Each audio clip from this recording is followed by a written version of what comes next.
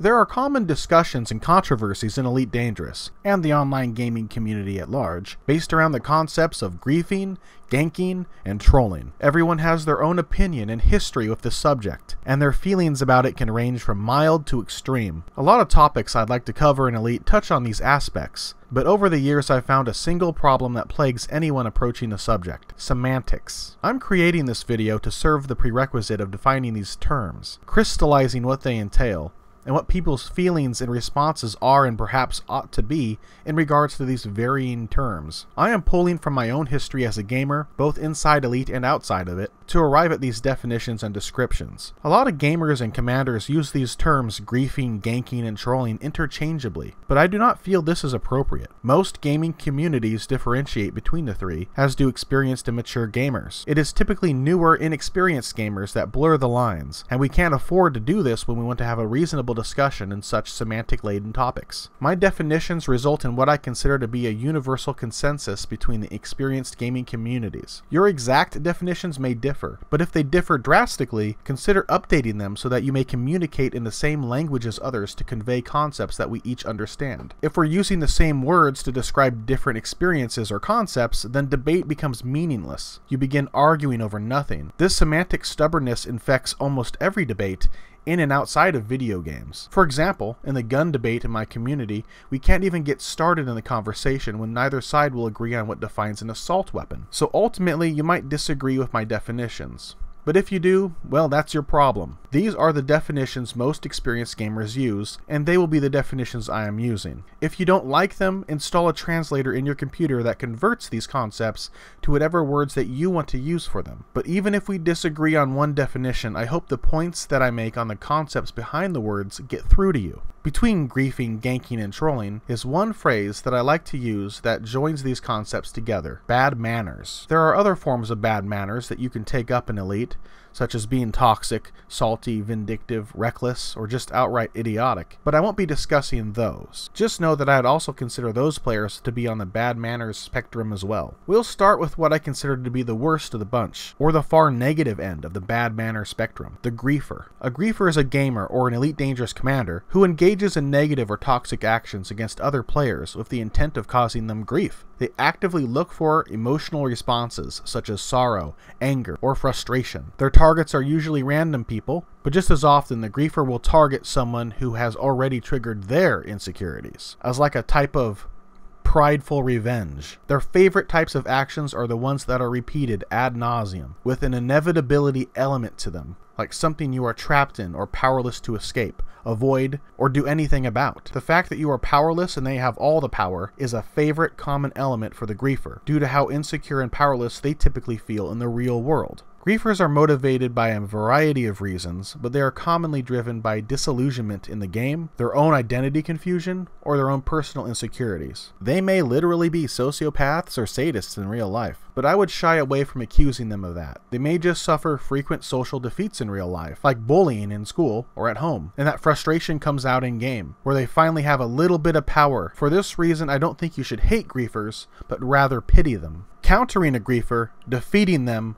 or even griefing them back can erode their calmer, bullying demeanor and set off unbridled rage. Further defeat can send them into a depression spiral, which may see them leaving the game forever. Moving up the spectrum a bit, we come to the ganker. Ganking is the act of dropping in on an unsuspecting player and defeating them quickly and easily, often with high, dogged aggression. Ganking usually involves the ganker being much more powerful than their victim, or in a far more advantageous position than their victim, either because they have a much higher level, much better gear, outfitting, numbers, or the situation is just far more fortuitous to them. The situation can be as extreme as essentially kicking you when you're down. To be a ganker means to be a player who actively seeks to create these situations and use them for their advantage. The act of ganking can become an element of the griefer, particularly if this is done repeatedly to insane degrees or includes laming such as spawn killing, but the common ganker differentiates themselves from the common griefer, mostly based on attitude, technique, and motivation. A ganker often uses ganking as their favorite predatory PvP tactic. They do it for honest laughs and content, or literally to thin the numbers of players in a certain area in an act of culling. And a lot of the time, gankers see victims as opportunities to finally get a kill in a game where they struggle in. Elite Dangerous most commonly sees this in frequented areas, such as Shinrar Tedesra, Seoul, near Engineers, or during heavily populated expeditions such as Distant Worlds 2, where they created an added threat and drastically reduced the number of commanders with a viable shot to Beagle Point. Unlike griefers, gankers often enjoy counterattacks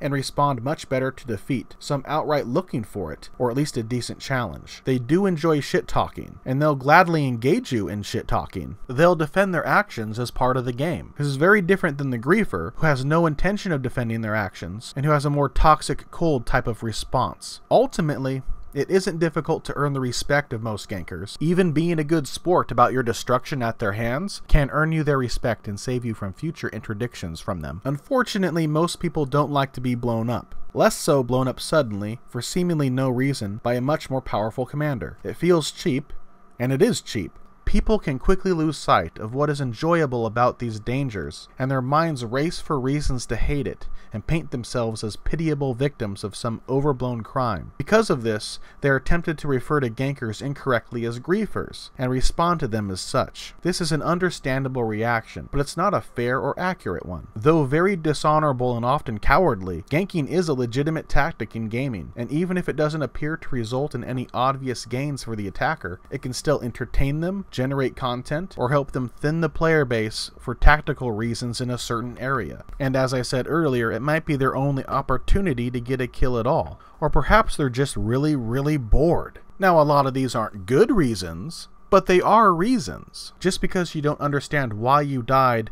doesn't mean there isn't a reason, and you must accept this as part of the game as it was intended. FDev and many other developers for online games intend for you to be considering the potential to be ganked and preparing yourself for that. I would not like a galaxy where being ganked wasn't possible. And if you don't want it to be possible, that's what modes like solo and private are for in games like Elite. Now, a common response to that argument would be something along the lines of, well, I like to play in open because I like other player interactions, I just don't like the ganking interactions. Well, you can't have one without the other unless you want to completely eliminate that threat and that aspect of gameplay that most commanders enjoy. Being a little bit nervous when you meet a new commander, unsure of their motivations, is part of the fun of those interactions, at least in the opinion of most players and in the opinion of FDev, because that is again how the game was intended. You should not try to force the way you prefer the game to be on everybody else. FDev has bent over backwards to provide you with other game modes, including a special private mode, where you can still play with your friends and avoid being ganked. But they can't give you the whole world. The game can't be perfectly fine-tuned to exactly what you as an individual want. It has to be tuned toward what the community wants.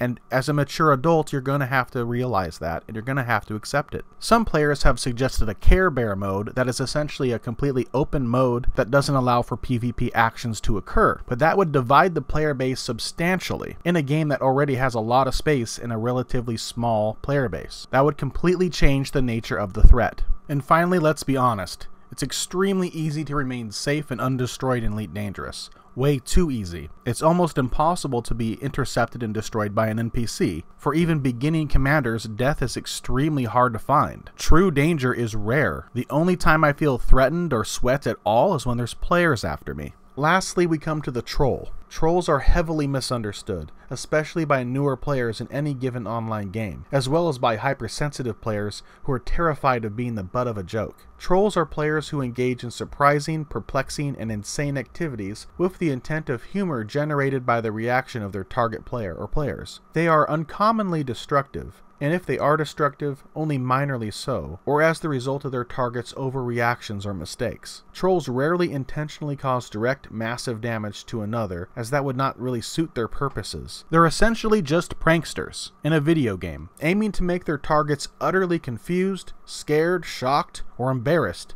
for the purpose of laughter for themselves and their friends, their creation of content for an internet video, or seeking legend status. Most negative responses to trolls are driven more by annoyance and embarrassment than because of actual damages done in game. Trolling varies quite a lot based on the skill and the wit of the troll itself, and the tools they have available to them. Beginner trolls or young kids trying to troll typically end up in unfunny annoyance. However, practiced crafty trolls can generate legitimate, mostly harmless humor. It can be looked at like this. How a troll is received is dependent mostly on three factors: the skill of the troll, the sensitivity or mindset of the victim, and the culture surrounding the game community itself. If a bad troller targets a hypersensitive victim, the end result would likely be accusations that the troll is a griefer, when that isn't really the case. They were just really bad at trolling and their victim wasn't a very good sport. In the end, trolls want everyone, including their targets, to have a good laugh with no harm done. And this is what separates them by far and away from the average griefer. However, it must be said that some griefers try to mask their activities as trolling, as a way to justify their thinly veiled insecurities. Community plays a major role in how trolls are tolerated. In long-standing games where trolling has been deeply explored, good trolls are seen as community heroes, if not leaders. This can be seen in games like Minecraft, with virtually all of its top content creators like Donny-Bobes, RGA, and Skeppy. However, in other game communities with less established culture, the same trolls are taken very negatively. A troll who is lauded in one game